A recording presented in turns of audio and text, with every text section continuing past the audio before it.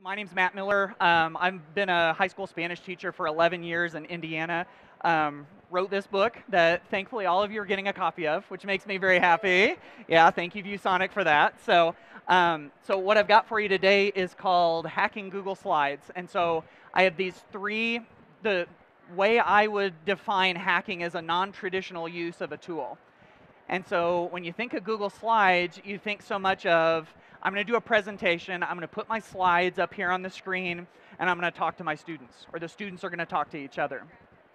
But Slides has so much more capability than that. And so I want to show you three ways that I've enjoyed using Google Slides that are non-traditional in that way. And so I will tell you that what I'm working on here is, Jason, how big is this display? Okay, a 70-inch interactive display, and so I'm going to be tapping and touching it and everything, which is really cool. And one of my favorite things that it does is that if I hold two fingers on here, I get these little tools, and so I can annotate right on top of this. I can use different colors. There's green, and then there's black. And then if I hit this button right here, it takes a screenshot of what's here, saves it directly into my Google Drive, just with one touch. So if you've got Google Drive and you take notes and you've got students that are absent, if you mark all of this up, you can just get them those, hey Pedro, you can get those images directly to the students even if they've totally missed out on the class. So that's one of my favorite things about this display. So, all right, so now that we got the bills paid, now I can show you some of these cool things. So, oh, and by the way, if you do Twitter, and you want to tweet that you're here, take pictures of the things that I'm doing, that's awesome. And if you want to put @ViewSonic in your tweet, that would be great. So, okay, so let's jump into the first one. And this is one that, not a fancy name, but something I called a shared presentation. And so one of the greatest things I think about Google Slides and Google Drive in general is that you can get multiple people into a file online, right? And so there's several ways that you can do that. And so what I'll do is I'll create a slide presentation and I'll make a new slide for every student. And then I'll share it with them. So you can do that with the share button right here. So I can give them this link. The one key thing to make sure that you do, if you do this, make it anyone with the link can edit. Otherwise they can only just see it and they can't actually work in it. So everyone with the link can edit. Either give them that link, or you can email it to them, or if you do Google Classroom, just set this up in an assignment or an announcement in Google Classroom. And so those are the easiest ways, I think, to share it. And once you get all the students in here, you'll start to see their little icons popping up right up there. And once they get in there, you give everybody a number. So like my example is on 1. So if this was my classroom, I'd say, okay, you've got 2, 3, 4, 5, 6, 7, 8, 9, 10, and give everybody a number. You can even use your roster, and if there are numbers next to the names on the roster, that makes it really easy. And so when they jump in here, I'll have them write their name as the title, and then I'll give them some sort of activity to do. So for me as a high school Spanish teacher, I'll go, okay, we're studying Costa Rica today. I want you to do real quick, like internet research on Costa Rica. Find me 3 interesting facts and a picture of Costa Rica. Stick them on that slide. And once my kids are trained to do that, they can do that in like 5 minutes. And so then everybody's put all this stuff onto their slides. And the amazing thing about it is it creates this, like, if you have 20 students in there, you have a 60-fact, 20-picture slide presentation that you just outsource to your students to do for you in 5 minutes, which is kind of amazing. So you can flip through their slides and talk about it ahead of time. And it's all things that are interesting to them. And then they can even jump onto each other's slides, and if you say, go look at somebody else's slide and make a comment about it, that kind of turns it into social media. Think about what you do on Facebook and what you do on Twitter and on Instagram and all of that, is you write comments on people's stuff. So if I hit the comment button, it pops this up, and now it almost becomes like a blog or like social media. So using a shared presentation that you share out with all of your students, really, really cool, and the sky's the limit for how you can use it. I would literally use this like once a week or more often because I liked it so much. Questions on that? Okay, let's go on to the next one. Have you ever seen those flip books that are like the flip book animation? You guys know what I'm talking about? Yeah, and so each page the character does a little something different, and when you flip through it, it looks like they're moving. You can totally do that on Google Slides, which is awesome. So here's kind of what it looks like.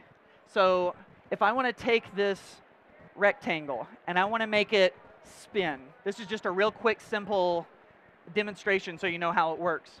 Here's what I would do. I would draw the little square or the little rectangle on here. And then the key part of this is to go duplicate slide. Oops, what did I just do? There we go. So it's a right click and hit duplicate slide. And so I'm going to actually duplicate this slide, and then I would twist it just a little bit. Duplicate again, twist it a little more. Duplicate it again, twist it a little more.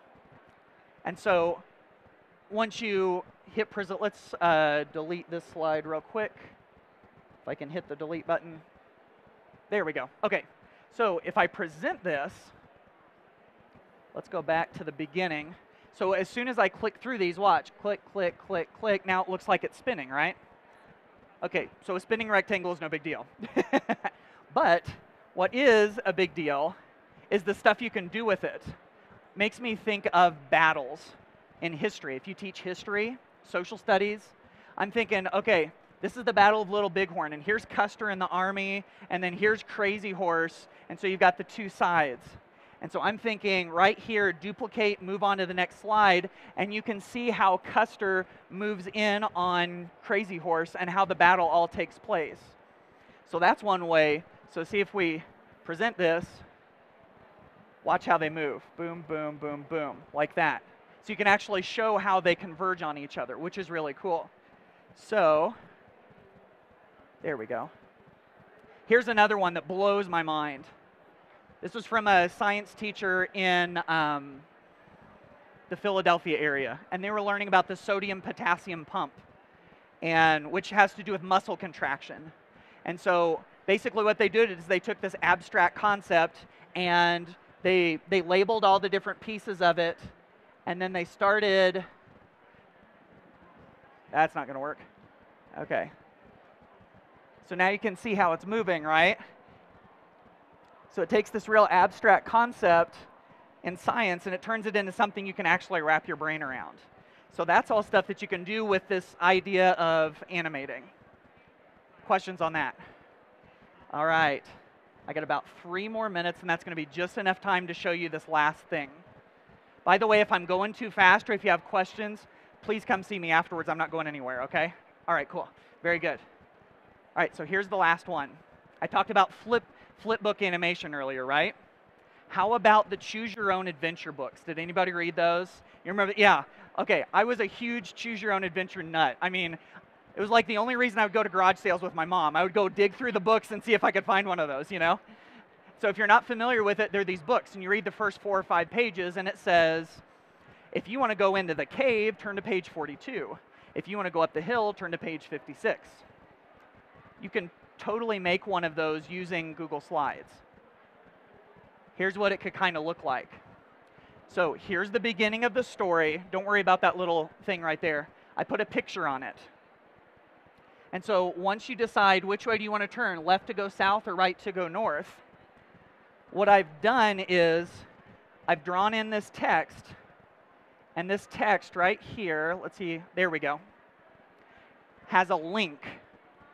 And so I type in turn left or south, and I can use the link button right here and see what it links to. It links to slide 3. Sometimes people don't realize that the link isn't just for going out to the web. The link can be to other slides. And so if this says turn left or south, it's going to take you there. And so you read through this part, and it says, for some reason, it catches your eye and makes you think, what do you want to do? Do you want to keep driving, or do you want to exit and go to the lake? And so if you want to keep driving, OK, the link is in there, but it's going to link you to this one right here. OK, so that's kind of the nuts and bolts of how it looks inside. Here's what it looks like when you actually present it. And so students would load this up, and then they would hit the present button. Or you could do this on the screen if you wanted to. Okay, so you've got all of this. Let's say you turn right and you go north.